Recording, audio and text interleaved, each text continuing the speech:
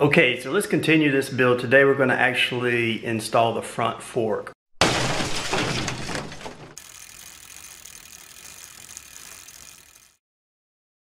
Setting the crown race, cutting the steer tube to the correct length. So you have to make an intelligent decision based on the stack height of your stem and how many spacers you want. And given that this is a new fork and it's 150 millimeter travel in the front, and I'm not sure about how slack or that I really want this bike, so it's going to be important for me to get this right.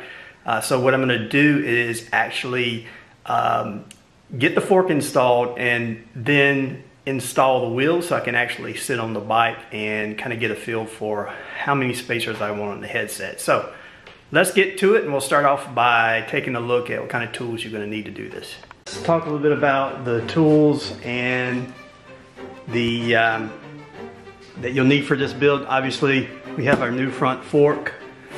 We have a star nut setter, which will install a star nut in the center of the steer tube of the fork.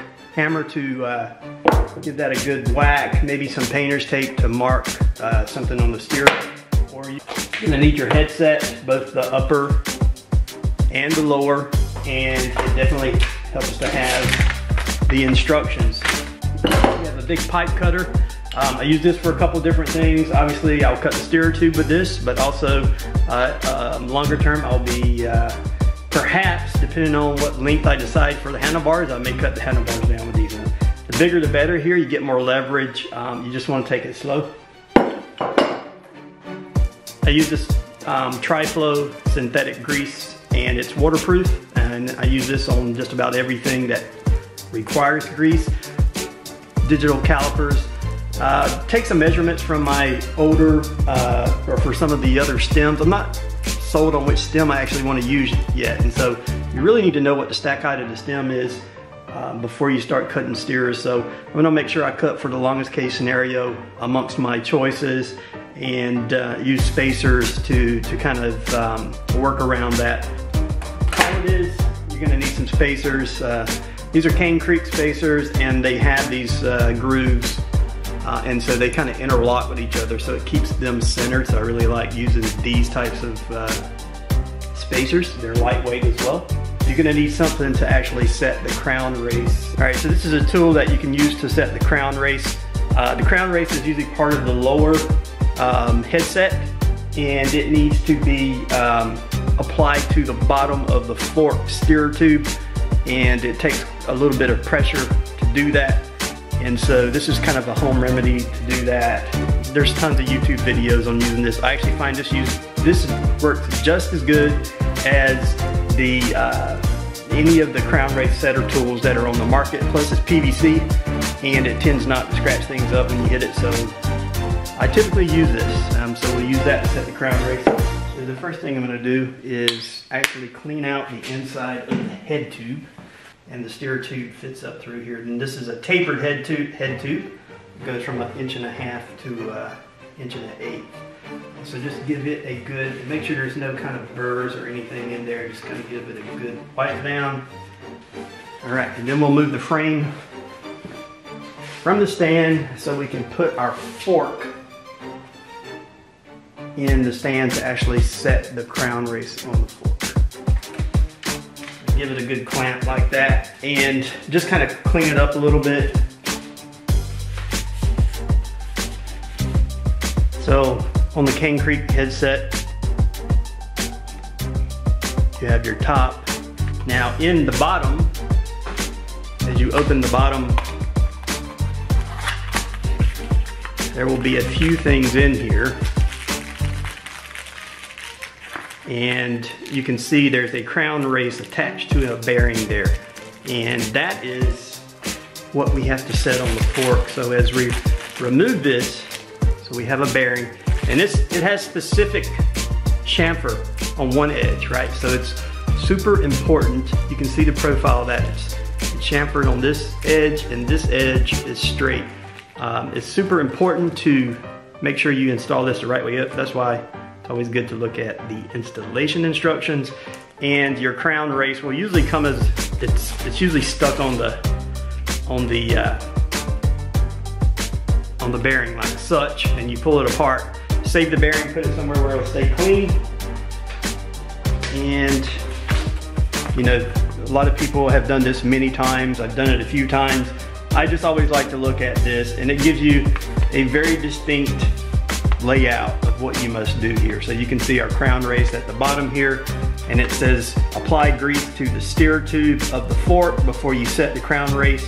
And then it specifically shows the layout of the bearing, which you see the chamfered edge goes up, and then it also has the layout of the top part of the headset as well. And so what we're gonna do now is we're gonna set the crown race, and we're gonna set this after we grease the steer tube with that white PVC crown race setter.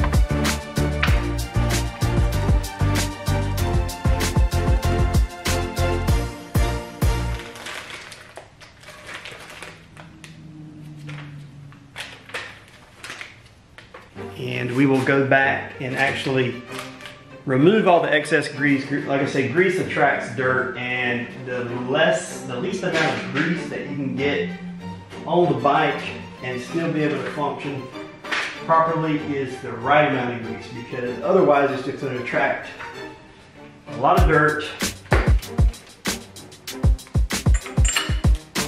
So usually it'll get about down to here, and that's usually where I start my grease line, right? Is right where it starts to kind of friction. Then I like to pull it up and just kind of twist it a little bit to get the grease around the steer tube. And then we're gonna take the PVC and put it over top of this, turn the fork upside down and give it a good whack, and it should set. So here's our homemade tool. Like I said, I really like this. You can fit this right over the steer tube, and with that piece, it fits nicely on the bottom, just on the crown race itself.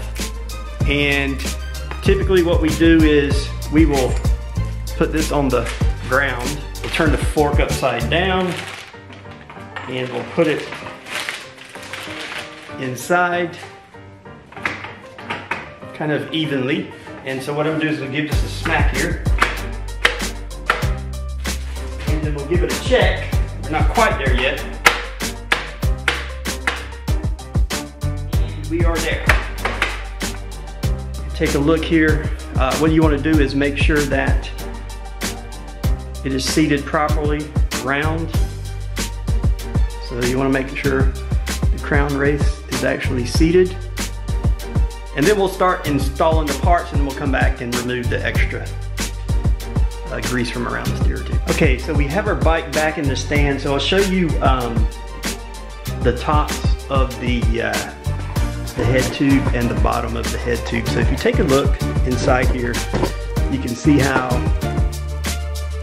it has this kind of chamfered lip here, and that's where the bearing will sit in. And the bottom also has the same. This is an IS integrated stack head tube. So let's take a view from the bottom,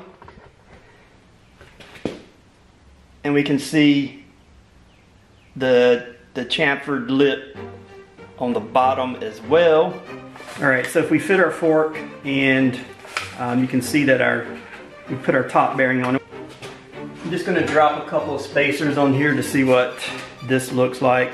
We'll start out with this 10mm spacer, and then we'll put a couple, make sure you get the interlocking pieces correctly. And we'll leave this one for the top. And so what I'll do is we'll fit our bars over top as such. And so this would be a good way to take a measurement of where your cut your steer tube. I always leave a spacer on top as well, and that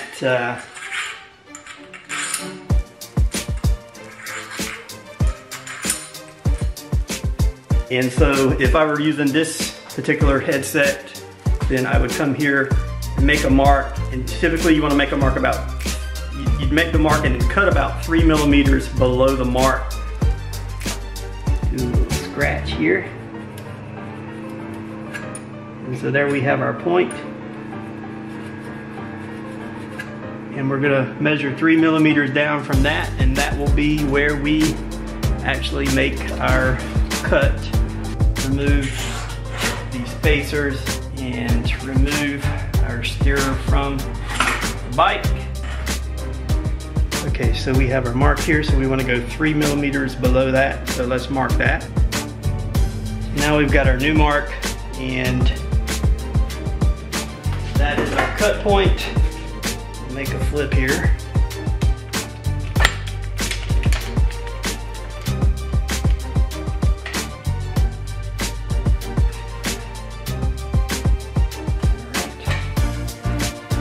And we will just continuously go around here.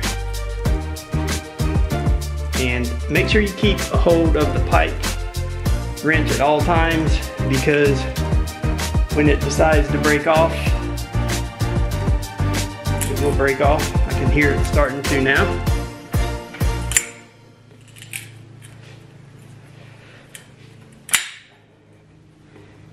And we'll get a little bit more pressure on it.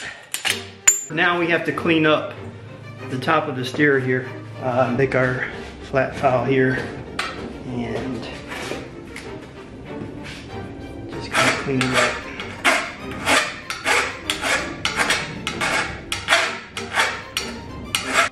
And then we'll finalize the inside of that.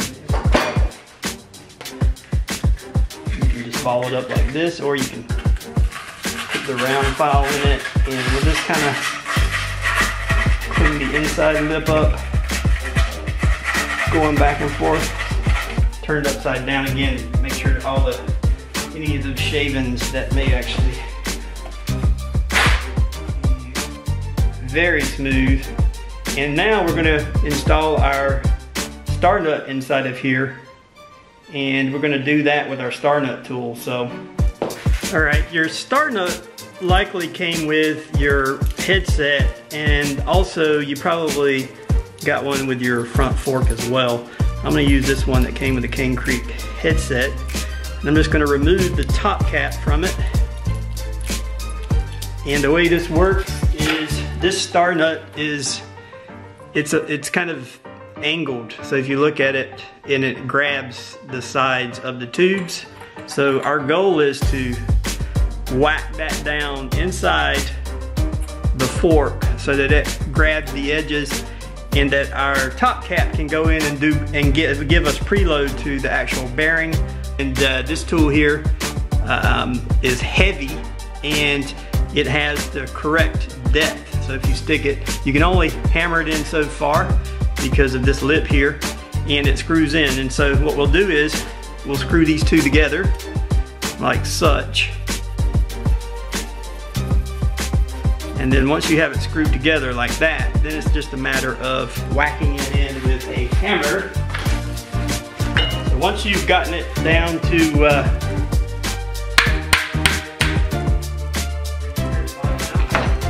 then it's just a matter of unscrewing the tool from the star nut, and you have an installed star nut.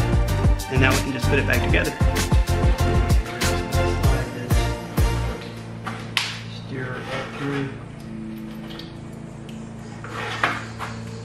We're going to put our headset bearing, the top bearing, and our dust seal on. And we'll try to make the lizard go to the front. So we will put our 10 millimeter spacer on first. And we will put a 5 millimeter spacer on. Then we're going to put our bars on. And you don't want to get too tight, but you don't want to you want it to be tight enough where there's no play in the headset. So that's about right. That's how you install your front fork, headset, and top cap stem and handlebars.